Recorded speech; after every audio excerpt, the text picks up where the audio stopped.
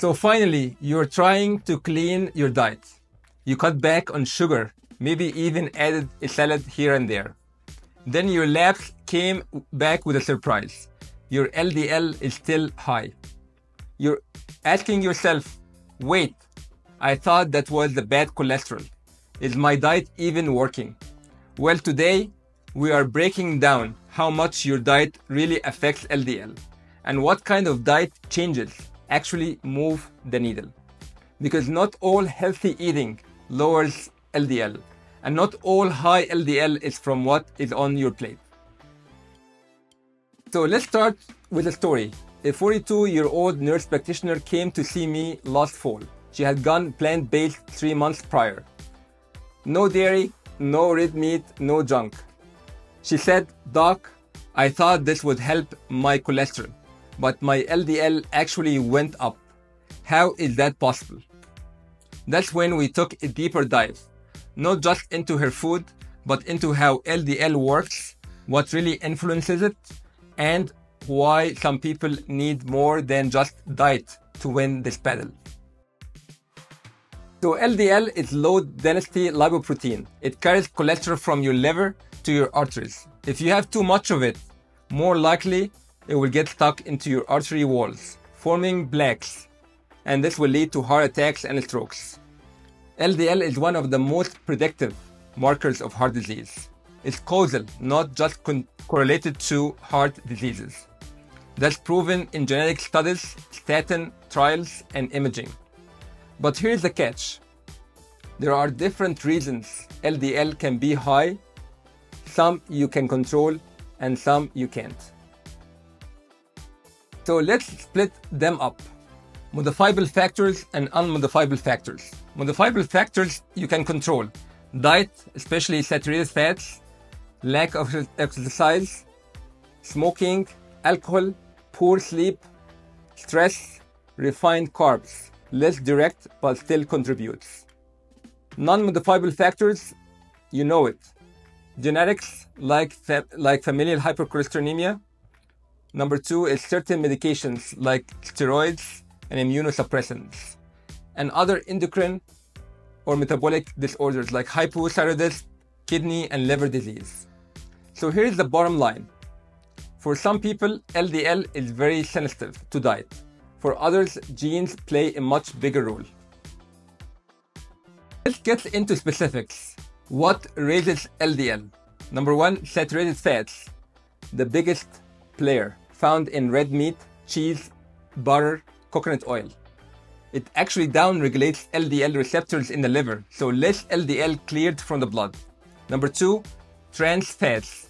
Still show up in processed foods. It actually raises LDL and lowers HDL, double whammy. Number 3, refined carbs and sugar. Doesn't raise LDL directly, but raises small dense LDL and triglyceride. Number 4, soluble fiber.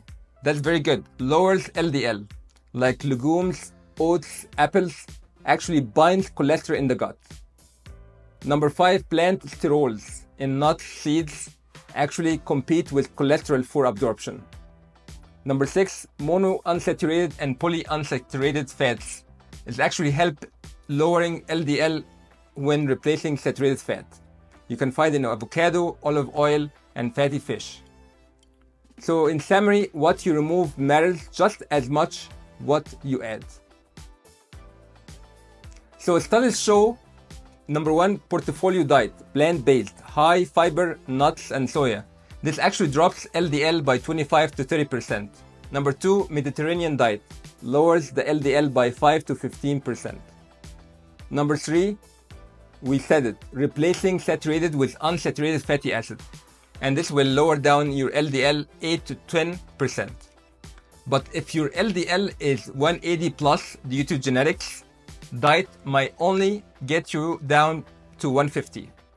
That's good, but maybe not enough. You have cleaned it up. No cheese, no steaks, but LDL is still high. Here's what I do next.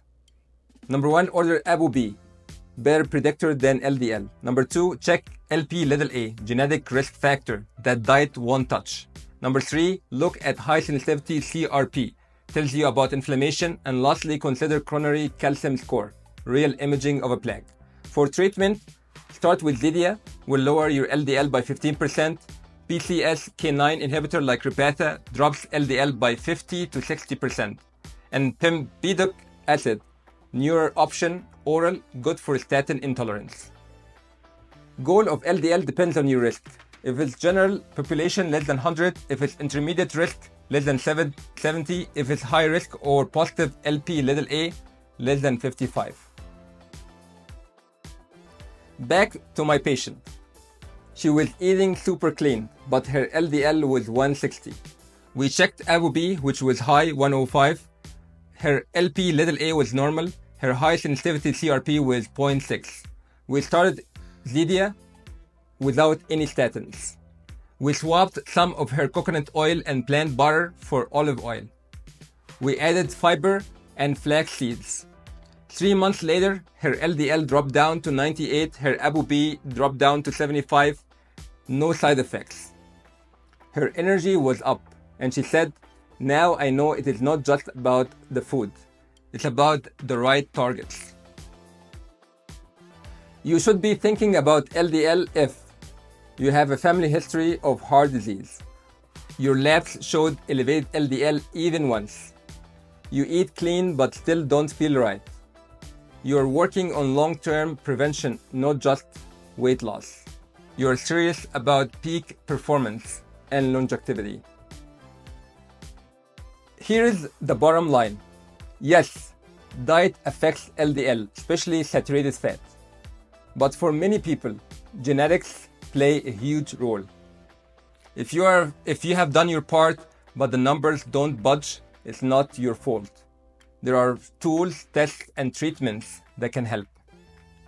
At Dr. Nony's Power Lab, we don't guess.